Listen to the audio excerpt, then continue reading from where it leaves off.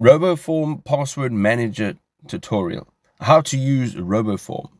Good day, ladies and gentlemen, and welcome to the channel. Today we're having a look at Roboform and how it can store and manage your passwords for all of your sites, accounts that you use on your desktop and other devices that you use those same accounts on. So first of all, this is what you actually will find when you type in roboform.com, and as you can see, this is the URL or the website. This is the page that we get to. So the first thing we want to do is actually access Roboform. Now it's a little bit of a process, but it's easy to do. So the first thing we're going to do is we're going to tap on download at the top of the page, and this is now going to download a desktop app so that you can use it straight from your desktop. So the first thing you want to do is choose the system that you're using. So it is either Windows, Mac browsers, iOS, Android, Linux, or Chromebook. And once you've done so, you can then scroll down just a small bit and tap on install, and it will now install a version that is compatible to your device. As you can see here, it has started to download, and it is 29 meg, so it's really not even very big. We're going to jump back into that in just a second. And now that it is complete, we can just tap on it and we can actually set up Roboform. So you'll go through the process, of course, of installing a program or an app, just like any other program. And you will then get redirected to your Chrome web store. Now, as you can see over here, you will have to add the Roboform Password Manager app as a Chrome extension. So it gives you a little bit of an overview and some information about the application. And right at the top, quite easily, all you have to do is tap on Add to Chrome, and it will now be added as an extension. And again, as you can see here, it is now actually being added, and it's giving you a little notification. It says that it has been added, and you can access it right over here in the extensions tab. Now, this is the point where you can actually either log in if you have an existing account, or you can sign up. So once you have now signed up, you can see that you'll have to enter your email address, and then they ask for a master password. Now, this master password is the main password that you will use for Roboform to access all of your other passwords and manage all of your other passwords. So it's very important that this password is of high quality. So it is a very complex password, and all you'll then have to do is tap on create account, and it'll take you through the process. And as you can see here now, you can just tap on get started. Your account is now successfully been created, and you can now manage the passwords that you are using either from the Chrome extension. As you can see right over here at the top, you can just tap on extensions, and you can see that it is here. And of course, there are some options. You can see you can open it up, and you can change the site data, as you see over here, and there are some options. You can also then just remove it, and you can manage all the rest of your extensions. So for now, what we are going to do is go into the Chrome extension, and we can just tap on maybe later, and here is where you manage everything.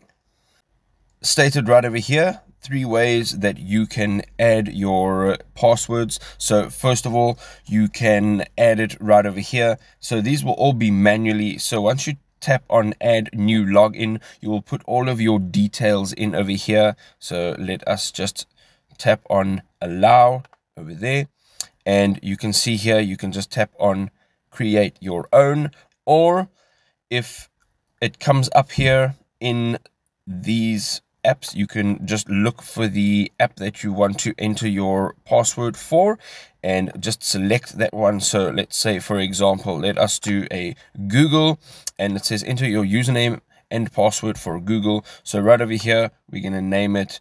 You can name it whatever you would like. Let's say you have more than one Google account. You can maybe name it Google One, or Google Greg, or Google Work, or Google Personal, Home, whatever it may be. You can name it whatever you want. Then you enter the email address that is associated with that Google account, and then you will be given your password. And then once you are done, you can add a note if you would like, and you can also access two-factor authentication. So two-factor authentication will be a higher level of security, and if you want to add that in there, you can do so. Once you're done, you can just tap on save on the bottom right hand side, and as you can see here, it is now there. There are a few options, so you can now play around with all the details here. You can go to this account, you can copy your username and your password, you can view, edit, rename, clone, you can add it to your pinned list, delete, share, and you can also send. And again, the process you just repeat. You can just tap on add new, and then you can add whichever account you want to add. If you cannot find it here, you can just type it in at the top over here. So let's say, for example, Upwork, and you can now look for it through the list. And perhaps if it's not there, we can just tap on create your own. We can now see that it is auto-filled the website or the application's URL. It is also entered a name, and now you can enter your details in over here, and we just tap on save at the bottom. As you can see, again, we'll repeat that process, and right over here you can see in your homepage all of your accounts all in one place. Now, another way you can do this is, let's say perhaps you are going in to one of your accounts. So we're going to tap over here, and we're going to put our details in. So once your details have been entered in, you can just tap on log in. And as you can see on the top right hand side, Roboform, the extension that we installed, has now actually asked us if we can save this. So instead of maybe adding them manually, this is a great way to just access all of your websites and your accounts and automatically save it. So as you can see here, you got some options. All the details are right in over here, so you can change what folder they're going into, you can change the password and the username, and you can also change what site this is for. So you can see here, you can either do your login or sign up page, or you can save it as the Facebook page or the Facebook with your account details on there. And once you've done that, you can just tap on save, and you will jump into your Facebook account, and you will see, if you go back to your home page, you will see it that it has come up right over here. I'm not going to use it now. I'm going to show you another way to use Roboform.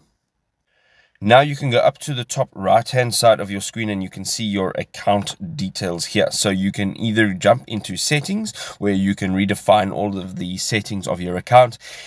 Underneath settings, you will see import. Now once we tap on import, you can actually just import all of your passwords from an existing or another platform that you have been using. So Google Chrome, if you use Google Chrome, it has a password saver extension or a password manager extension, so automatically all of your passwords are actually saved on Google Chrome. So all you would need to do is tap on Google Chrome, and then you just tap on import next to Google Chrome, and basically what it says here is all windows to which Roboform is attached must be closed for this operation to continue. So basically what it's going to do is it's going to close all of these windows up at the top here. As you can see, I've got a few windows open. It's going to close all of those windows that are attached to Roboform, and if you want this to happen automatically, you can just say yes. If you don't, you can say no, and it'll push you back. But that is the way that you can import from one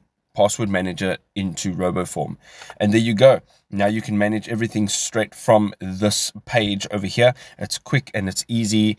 And as you log in, you can then save all your passwords, and it's a very, very, very secure piece of software. I hope you enjoyed this video. If you did, don't forget to leave us a like, and don't forget to subscribe to the channel. We will see you in the next video.